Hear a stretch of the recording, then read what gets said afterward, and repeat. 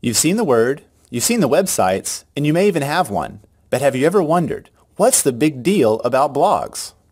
To make sense of blogs, you have to think about the news and who makes it. We'll look at news in the 20th century versus the 21st century to make our point. In the 20th century, the news was produced professionally. When news happened, reporters wrote the stories and a tiny group of people decided what appeared in a newspaper or broadcast. Professional news was mainstream, general, and limited. The 21st century marked the point where news became both professional and personal. A new kind of website called a weblog, or blog for short, came onto the scene that let anyone be a reporter and publisher, often for free. As blogs became popular, they created millions of news sources that gave everyone an audience for their own version of news. Of course, we're using the word news loosely, but really, isn't everything news to someone? With a blog, a business owner can share news about his business. A mother can share news about her family, or a sports star can share news with fans.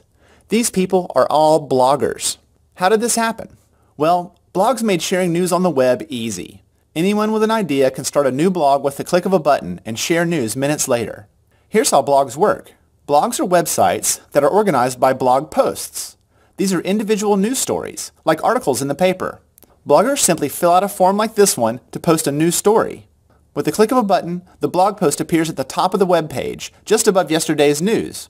Over time, the blog becomes a collection of these posts, all archived for easy reference. Also, each blog post can become a discussion through comments left by readers. Blogs make the news a two-way street. But really, the fuss is not about how blogs work. It's about what people like you do with them that matters. Let's say you have a blog about green living and outdoor photography. It reflects your unique perspective. This helps you build relationships with your readers and other bloggers with similar interests. Speaking of relationships, bloggers often work together. In addition to comments, you'll read each other's posts, quote each other, and link your blogs together. This creates communities of bloggers that inspire and motivate each other. Whether it's their ease of use or the opportunities they offer, blogs have been adopted in a very big way. Since 2003, there have been over 70 million blogs created, each with its own version of news. So the big deal about blogs is that they gave people like you the power of the media and created a personal kind of news that appeals to a high number of. So it's up to you. What will you do with this new power?